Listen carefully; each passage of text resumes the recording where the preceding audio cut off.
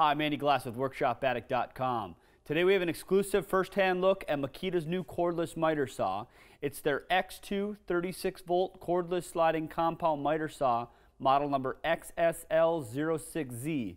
Now this is a bare tool. It does not come with a battery or a charger. We'll cover some quick specs and then we'll walk around the unit. I'll show you how to interact and articulate some of the features on it, and then we'll talk about our experience and what our impressions are of this saw. Now the size and weight of this unit come in pretty large and hefty at 31 3/4 inches by 25 3/8 by 26 inches and a total weight of 60.2 pounds. So it is pretty large and pretty heavy, but that comes in at some benefits depending on what your applications are on the job site or in your workshop. It has a crown capacity of 6 5/8 inches and a baseboard capacity of 5 1/4. It has a max bevel angle of 48 degrees both to the left and right side of the blade, a max cross-cutting capacity of 12 inches. When you initially get the saw, the blade is not included during shipping. To install the blade or replace the blade in the future is very easy. Remove the included Allen wrench on the front of the slide rails and loosen the bolt that secures the guard mechanism in place. Once the bolt is removed, you can now swing the guard mechanism out of the way and have access to the arbor bolt. With the same Allen wrench, use a clockwise motion while holding the arbor lock on the right side of the saw head. This will loosen the arbor bolt and allow you to remove the outer washer. Place the blade on and replace the outer washer and tighten the arbor bolt with a counterclockwise motion while using the arbor lock. Once the arbor bolt is secure, position the blade guard mechanism back in place and tighten the securing bolt. This saw, of course, is cordless, and it's powered by two Makita 18-volt LXT batteries that are very impressive and deliver plenty of power. Just like any new tool, you want to check that the factory has set it up properly. Sometimes they need a little bit of tuning, and sometimes they're correct right out of the box. First, remove your battery pack so the saw does not turn on, and take a high-quality square and place it against the fence of the saw, and while avoiding the teeth, check the blade for square in both the miter orientation and while the square is on the deck of the saw in the bevel orientation. Once the saw is checked, make a test cut and check your material. We didn't have anything close to the full width capacity of the saw, but that will give you a better indication of how square the saw is. Make any adjustments according to the manual if necessary. To make a miter cut, you simply loosen the large knob up front, use your thumb with your left or right hand, and then you're able to rotate the saw left or right. It has a max miter capacity of 60 degrees, both left and right, and it has detents at 0 degrees, 15, 22.5, 30, 31.6, and 45, and lastly the max, of course, of 60. If you want to bypass the detents, there's a lever on the left-hand side. Push that down, it will hold down the thumb button, and now you can slide quick and easily past all the detents if you desire. Once you have it set on where you'd like, let's just say we want to be at 22.5, lock that in position, the detents clicks in, and you can go ahead and tighten the large knob. In transportation and storage, the head of the unit might be down in the locked position. To loosen that up or release it, pull this thumb stud right here, turn it 90 degrees, and now it's locked in position and you can now go up and down as you wish. To lock it, simply reverse it, push it all the way back, turn it 90 degrees, let it lock in position, and now the head is in the down position. This unit's sliding mechanism has a lock on it back here to the left. You will simply pull that out, rotate it 90 degrees, and now the unit can slide back and forth. If you just want a chop saw, again, rotate it back 90 degrees, have it lock in position, and now you can only do a chop. There is no sliding mechanism.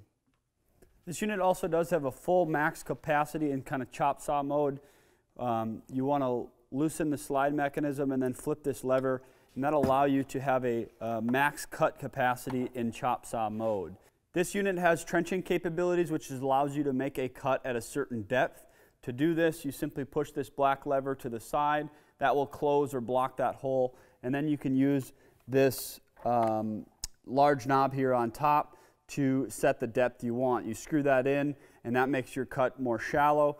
You screw that out, and that allows you to go deeper and deeper. If you want to go back to full cut mode, simply slide that black lever back. Those two holes will line up, and now you can make full depth cuts. This saw has integrated supports both on the left hand and right hand side of the blade. to extend them, there's a black knob here at the foot of the base, and you can simply allow that to go in and out and tighten it in place. For transportation or storage, push them all the way in, tighten them down, and you're good to go. When making a bevel cut with this unit, you need to remove the upper fence sections, and to do that, there's a black wing nut knob here on the back. You simply loosen that up, and then the stud gets removed from that socket, and now the fence is removed, and you can tilt that saw to make a bevel cut. To make a bevel cut with this unit, there is a locking knob on the front. You simply turn that counterclockwise to loosen the mechanism, and now you can go to the left all the way to 45, and then to the right, it stops automatically at 90, except there's a button down here. Release it off the 90-degree detent, push it in, and now it allows you to make a bevel cut to the right-hand side. Again, you need to remove the upper sections of the fence if you are going to make a bevel cut on this saw. If you go back to the left, that detent will kick back in place, and now 90 degrees is set, and you can lock it in place. There are detents on the saw. We'll bring you to the other side, and I'll show you how that mechanism works. This unit does have positive stops at 0 degrees, 22.5, 33.9, and 49 degrees. Obviously, the positive stop at 0 degrees, if you want to move that all the way past to 45, again, there's a positive stop, and it just locks in position. All you need to do is tighten the handle over here. If you want to hit the 33.9 degree or 22.5 degree detent, there is a lever right here. You simply rotate that down, and now it will stop at that detent. As you can see, that lever or mechanism pushed in. If you want to bypass that and go to 22.5, pull it out, and if you watch that detent again, it will go ahead and lock in position, and now we are at 22.5 degrees.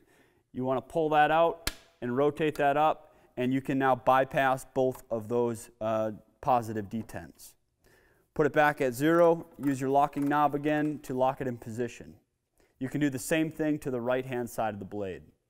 You can move it all the way past 45 with this lever here, move off the 45-degree detent, pull this 48-degree detent back. That will bypass the 45 and allow you to go to a max bevel of 48 degrees, both left and right side of the blade. Once you push back 45, that lever goes back in, and now the positive stop is again at 45. This unit has two options of dust collection. They include this dust bag with a quick release clip for quick and easy emptying. That connects to the back side of the saw. If you have a shop vac or dust extractor, you can use this Y attachment that they include.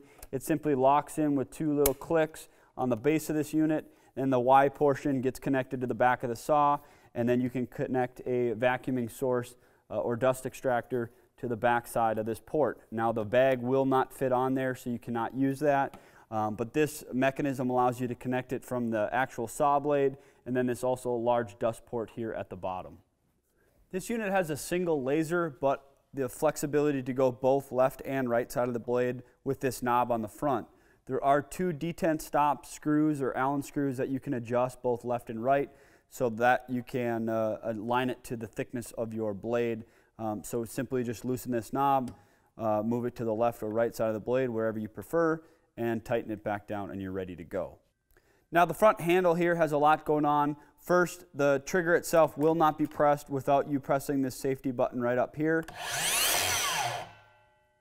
Second, there is a dual battery indicator gauge. Being this is a 36-volt unit, two 18-volt batteries. There are two batteries. Press the single button in the middle, and it will tell you the battery level of both batteries with just a single press of that button. On the top right is the laser switch. It will turn on and off that laser. There is a switch, so it will not automatically go off, and it can drain your battery, so be cognizant of that. Well, I hope you guys enjoyed that look around the saw as far as features and how to articulate some of the interactive items on the saw, such as beveling, mitering, removing some of the fences and the detents and things like that. Overall, in our testing as well as our daily use here in our production woodworking shop has been very, very positive. This saw is incredibly powerful. Just take away the cordless factor, it is just powerful in general. The two combined LXT batteries for a 36-volt total power has the total power to do anything we throw at it. We did everything from dimensional lumber, softwoods, hardwoods, plywoods, MDF, melamine, Anything we threw at it, this thing could handle. We even threw some, I believe, 6/4 hard maple at it, did some bevels, did some trenching, and it had absolutely no issues to it. The 40-tooth factory blade that comes with it is pretty darn impressive as well. Now, if I was going to use this saw on the job site specifically for crown or base molding or anything that you want absolutely zero tear out, I would probably replace that blade and put in an 80-tooth blade in there just to hedge my bet and make sure to do everything I can to minimize tear out. Now, there's a few main points that we want to cover in our impressions or experiences and thoughts on this saw. One is the size. The size is pretty large for a cordless saw. In your mind, you think of a cordless saw, you want something small, tight, compact. When we unboxed this unit and started putting some of the accessories on it, we were like, holy buckets, this thing is pretty large, pretty heavy. And then we got to thinking about it. Our cordless miter saw setup for the job site is typically on a Bosch anti-gravity stand, and really the weight and size doesn't matter because it's going into our job site trailer, and it is what it is. Now, if you're someone that's going to bring this on the job site and you're going to carry it, maybe put it on a centipede, put it on a sawhorse or on a temporary work stand, well, then at that point, your size and weight becomes a big factor. And then at that point, I would recommend looking into a mobile miter saw stand just to take that concern out. As far as miter and bevel capacity, this thing is impressive with both 60 to the left and right, as well as 48 in the bevel capacity, both left and right. There's literally nothing this thing can't do as far as range and for both bevel and miter.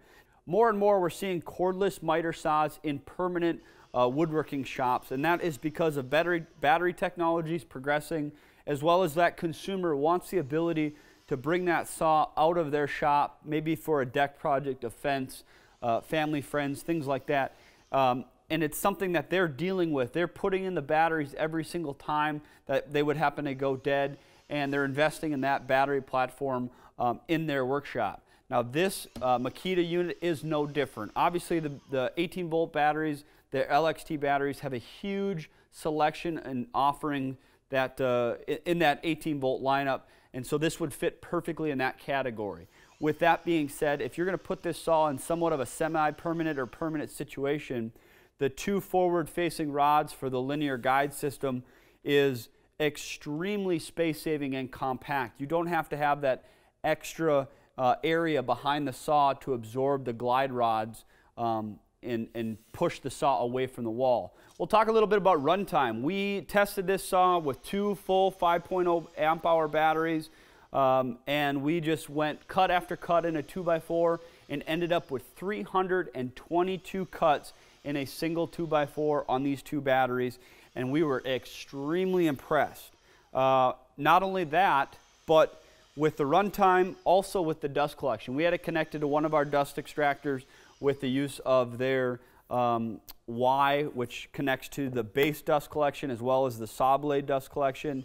And some of the pictures that we're overlaying now, out of 322 cuts, that was all that was on the table after the dust collection. So we're extremely impressed with the dust collection on this saw, on this unit, and you can know that when you bring it into the job site, whether it's occupied or not, you know that this saw is going to be well collected of the dust if you have it hooked up to a shop vac or a dust extractor. Now, we did do some tests along with the bag. The bag worked okay, but we definitely had way better performance, obviously, when you're hooking up to a vacuum source like a shop vac or dust extractor. One kind of bummer of this saw is you have to remove the upper fences when you're doing any sort of bevel on the saw. It's not too big of a deal. Makita designed the fences to be removed very, very quickly. Literally a simple twist of the black wing nuts on the back, and this just pops right off. And when you want to put it right back on, you put it back on. It's something that is just extremely simple, but it should be known that if you're doing bevels a lot, you do need to remove that, and that might take away some of your support. We touched on it earlier that this saw is pretty large, but one benefit with that is the front or the base or the bed of where you rest your material is extremely large. It provides a lot of support for the material that you're putting on there, which is extremely handy, and it's something we appreciate as a consumer. The design of the horizontal handle is something that we really appreciate. It's got rubber overmold all around the handle, a full 4-finger trigger on it, so for prolonged uses, your fingers aren't going to get fatigued, as well as the safety button. It's large, it's right there. It's easily accessible with your thumb, or if you just want to grasp it in the kind of webbing of your hand, you certainly can do that as well. The laser on this unit is pretty dang cool. We obviously covered it in the feature portion of it, but I wanted to give you a real life experience with that. In the workshop here, I'm left-handed. I love to have my good material on the left. I want to cut on the right-hand side of the line, so I want my laser to be in the left-hand side of the blade. Matt, who comes in the workshop and helps me from time to time, is right-handed. He wants his material on the right-hand side, which he wants the blade on the left-hand side of the line. Ultimately, he wants the laser on the right-hand side of the blade. In some of the saws that we've tested in the past, unless they're dual lasers, which have a laser on both sides of the blade, at that point it's a null point and doesn't matter. But if it only has one laser, at that point it's typically suited one way or the other, and either a left-hander or a right-hander, you're out. Well, with this saw in the shop here and the laser feature that it has, it gives one person or the other the quick ability to go to left or right side of the blade in a matter of seconds. And with a system like that, you would think it'd be a little bit cumbersome or inaccurate, but there are 2 Allen wrenches to dial in those stop points, can land right on your laser or right on your saw blade, is just ingenious, and it's something we want to put together and put to use. Now, this saw is going to be dedicated to our infield stuff here in the near future to really get a good handle on it, and we're expected to put some more content out on our social media. So if you guys have any questions, comments, or concerns about the Makita X2 36-volt cordless miter saw, please let us know below. We'd love to provide some feedback, answer any questions you may have. As we mentioned earlier, follow us on social media. We do product updates, project updates, and exclusive social media giveaways. I'm Andy Glass with Workshop Addict. Thanks for watching. I'll see you next time.